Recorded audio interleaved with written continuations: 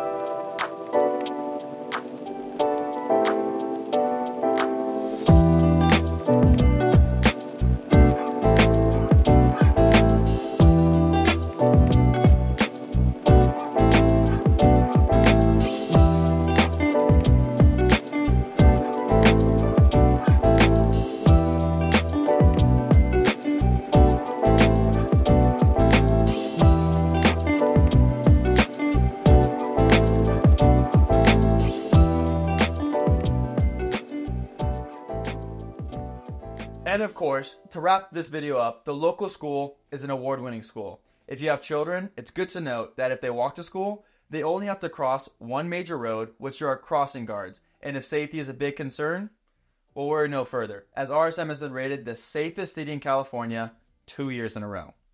Melinda Heights is an amazing neighborhood with great homes, great people, lots of outdoor options, it's well maintained, and so much more.